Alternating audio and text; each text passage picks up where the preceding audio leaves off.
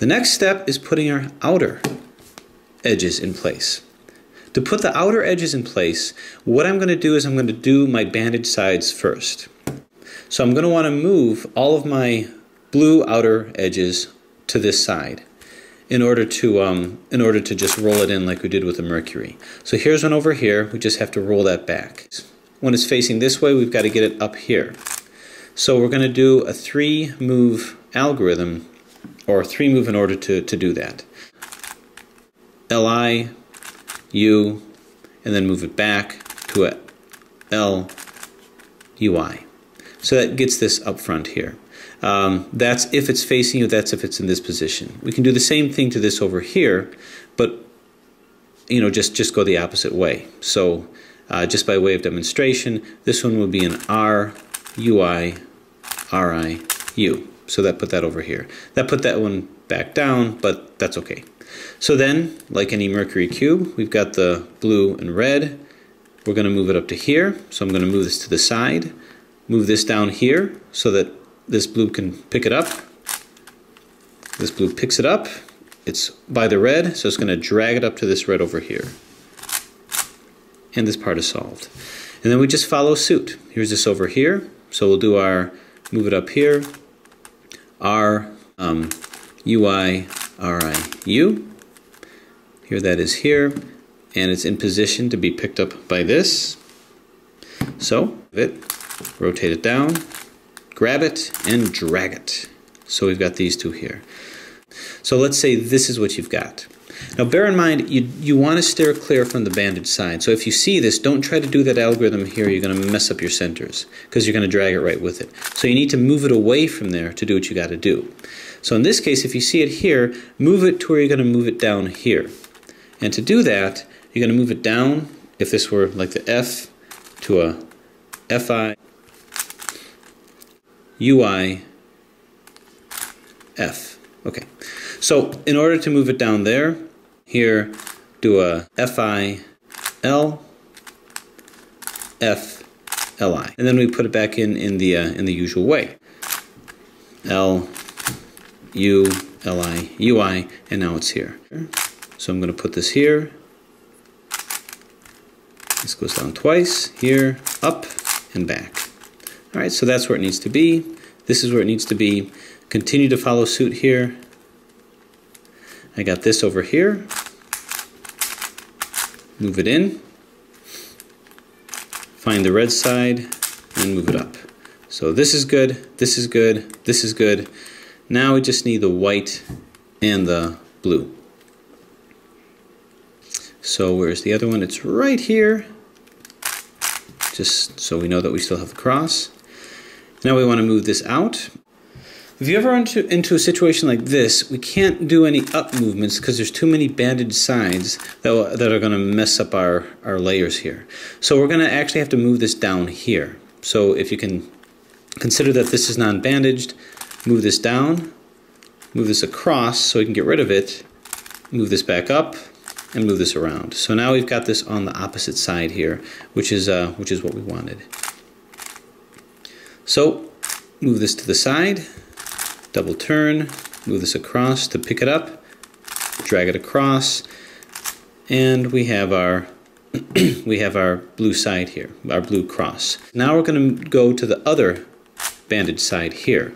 But we're going to mess things up if we do the same strategy on the opposite side. Maybe it'll work. Honestly, I don't think I really pursued it that much, but we're going to do the Venus strategy where we rotate these guys in. And what we're going to be looking for is we're going to be looking for oranges over here to rotate in. So here's an example of one over here. If I move this here, I'm going to try to line this up with the white side just over here. And we're going to do the algorithm that rotates this into position here. On the L side, Li, Fi, L, Fi, Li to F, Li. And there it is. This goes here, and this goes here. So this is fine, this is fine, this is fine, this is fine, and now we've got this over here. This just happens to be in place, so we're lucky about that, I guess. And now we've got to put this into place. So I'm going to rotate this and rotate this into here, and it's that algorithm. just what we learned on the Venus cube, and there it's in place there. And move it back in. So now we see this is solved, this is solved, this is solved, and this is solved. Now in so doing we mess that up, but if that happens, don't panic. It's easy to fix because usually it's right over here, right opposite that. So then it's just a matter of moving a side over here, double turning it, grabbing it, dragging it, bringing it back. So we put this back in place, put this back in place, and now these are all solved here. That's the biggest hurdle. Now what I'm going to do is I'm going to put one of my bandage sides as the bottom, and I'm going to solve it in the middle here. And the way that I'm going to do that is, since the green is up top here, I'm going to find all my non-greens. So here's a red and white. I'm going to put that here. So this needs to flip over here, here. I assume you know this, or you wouldn't be watching this, and that's in place. So we'll continue. Here's a orange and red, yellow and red rather.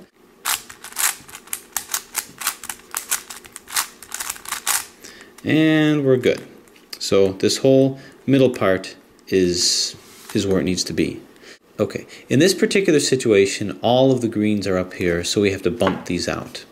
By 3. Okay, red and yellow. Put it here, and I'm going to move it here. That's up.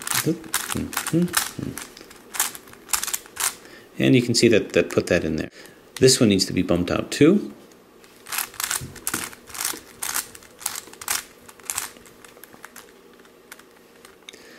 And it put it up here. So this gets moved down here, same mechanism.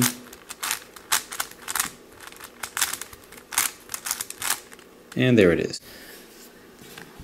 Once you have that done, once you have the bandage side done, now we want to work on we want to work on these guys basically. So we'll put these back in line. All of these should be green, and we already know algorithms of flipping these, and that algorithm is going to flip the outer edge.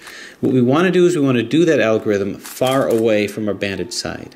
So I'm going to move it over here, and as you can see, we have our L formation. We can turn the L formation to here because this doesn't move. I'm just going to turn it to here, and then it's that familiar algorithm to flip these. F, R, U, R, I, F, I, U, I. There's our line, F, R, U, R, I, U, I, F, I, and there's our X, and everything comes back here fine. Once you do that, we want to put these guys in line. And there's a lot of different conformations. You already know how to do this from the Mercury cube. There's absolutely no difference. But let's work through it. This is one where you have 2 solved and 2 are not. So we're going to do an adjacent middle flip. But we're going to have to do this away from a bandage side, because if we don't, we're going to be rotating these guys too. So it did put these 180 degrees of where they're supposed to be. It created parity here, which we can get out of by another middle flip. So what I'm going to do now is I'm going to do an opposite middle flip. Predictably solve these guys, but now we got a problem here. We'll put this back here. But we know how to deal with these. We saw that with Mercury cubes and the supercubes. We move this to a bandage side, and then we do our U to R, U to R, U to R. We've got 2 bandage sides to choose from. The one that you want to choose, move it here, is you want to choose, in my case, the orange, the one that's right next to it. So this will come up here,